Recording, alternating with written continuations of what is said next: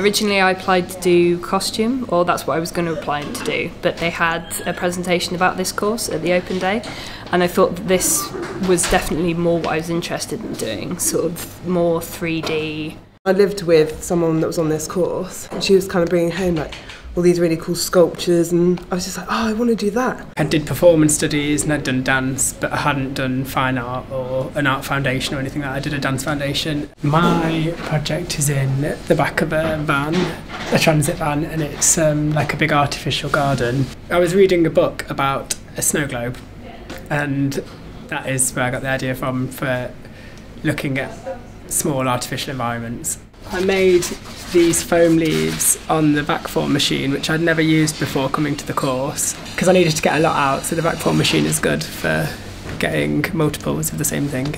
I'd actually done a makeup training course beforehand, so I'd studied makeup and prosthetics. It's really satisfying when you can see a piece of work that you've made on stage or being used, and then and actually it's surviving being used. I was always told by industry professionals that university was a place to make mistakes rather than out in the real world, so this is the time when you should play with as much stuff as possible and experiment as much as possible.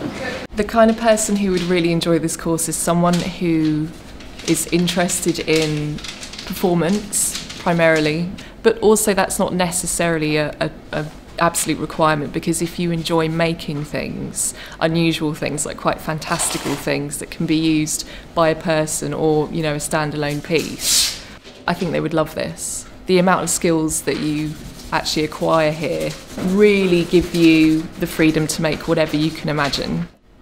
A lot of the people who work in the industry who come here have actually commented on how good the facilities are.